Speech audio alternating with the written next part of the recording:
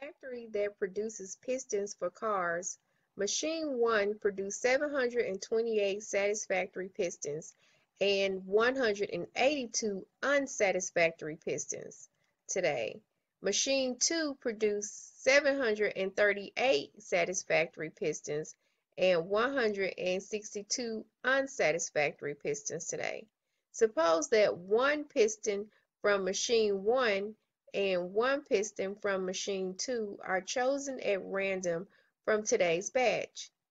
What is the probability that the piston chosen from Machine 1 is unsatisfactory and the piston chosen from Machine 2 is satisfactory?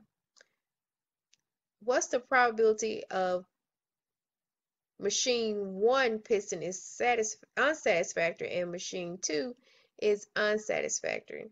Okay, one of the first things that we should do here is to add up the satisfactory and the unsatisfactory pistons. So we have 128 pistons, 728 pistons that were satisfactory and 182 pistons that were unsatisfactory that was produced by Machine 1 today. Once we add these two figures up, then we come up with the 910 possible ways. Okay, the top number is 182, and that is the number of unsatisfactory pistons. So what we do is we will divide 182, let's say 182 divided by 910, and that will give us 0.2. Okay, and that's for Machine 1. Okay, now we have to do the same thing for Machine 2. Okay, so we will have to find out what is the total number of pistons, satisfactory and unsatisfactory. So we see here Machine 2 produced 738 satisfactory and 162 satisfactory. Okay, so when we add these two numbers together, we get a total of 900. And then we're going to, so 900 is going to be our bottom number, and our top number will be the number of satisfactory pistons. The number of satisfactory pistons is 738.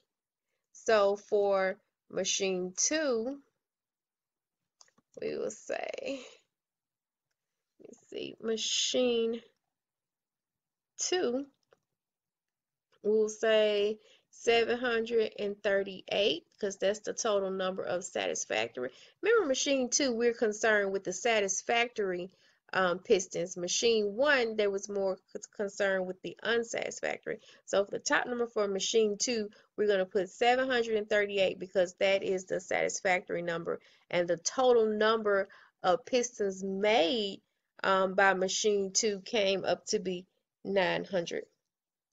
Okay, once we divide that together, we come up with 0.82.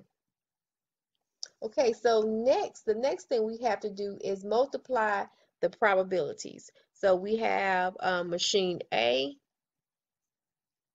1, I'm sorry, with a probability of 0.2.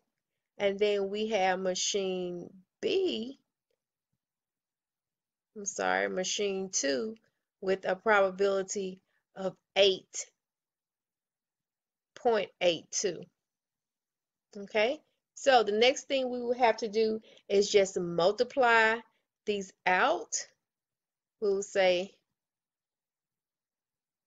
0.2 times 0.82, and that will give us a probability of 164. So that's how you would work that problem out.